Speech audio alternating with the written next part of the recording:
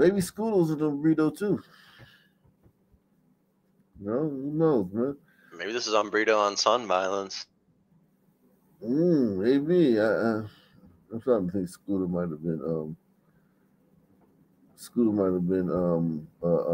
what do you call it? Scooter might have been on burrito too, man.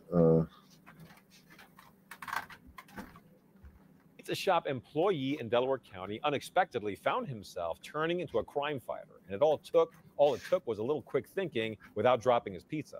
Action News reporter Brianna Gallagher joins us live from Brookhaven with much more. Brianna. Hey, Walter. Well, it wasn't your average day at work for one pizza delivery driver. While out on the job, he helps police put an end to a high-speed chase. Take a look.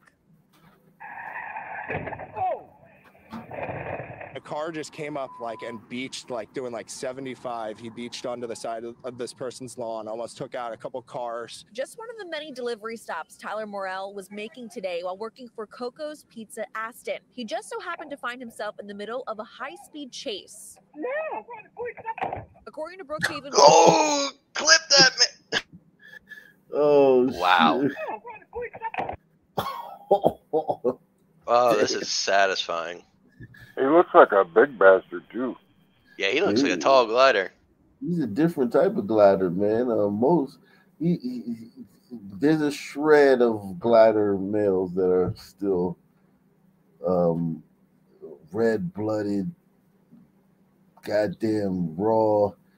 Maybe got some Norse blood in him. Yeah, like Viking, a little bit of Viking blood in him.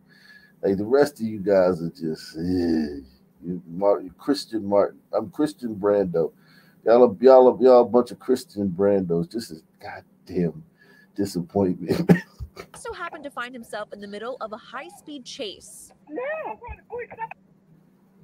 Sunman, goddamn, you look like John Elway. That play with John Elway in Super Bowl.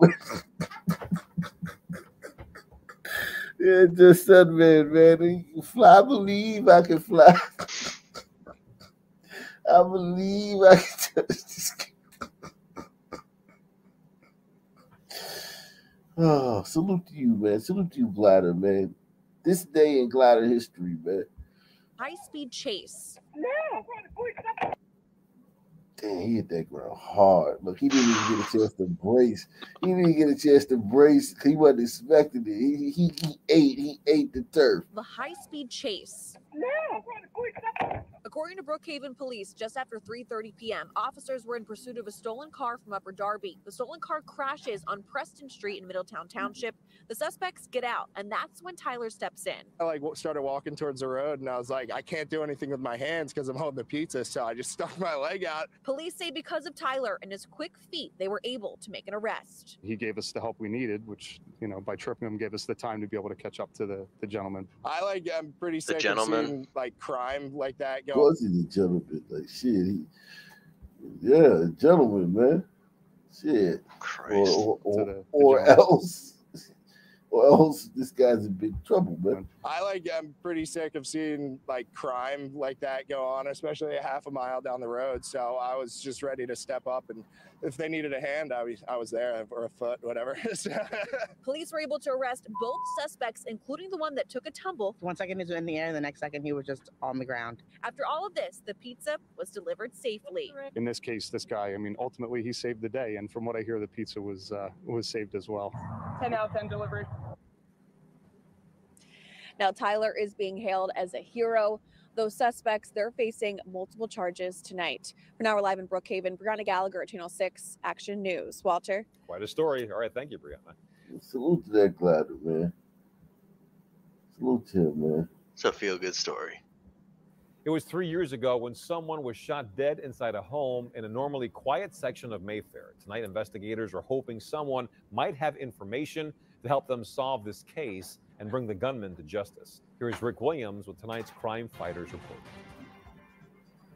Neighbors along the 3000 block of Glenview Street in Philadelphia's Mayfair section say the street is normally quiet. I lived here like 31 years of my life, and I never really heard anything like this so close to home. This incident happened on September 11th of 2020 at about 3:30 a.m. Police were called for a shooting inside of a home. I heard a good 6 to 8 gunshots, and then next thing I know, I heard a car flying.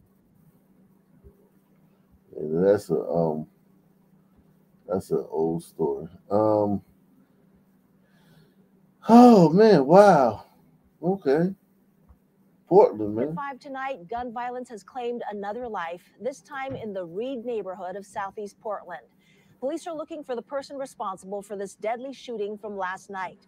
Witnesses tell us they heard multiple gunshots and saw a woman pass away after being shot. Fox 12's So-Young Kim is live in Southeast Portland tonight with more on the story. So-Young? Damn. What's that lady on the Family Guy? Patricia Naxakawa? What's this? Asian reporters.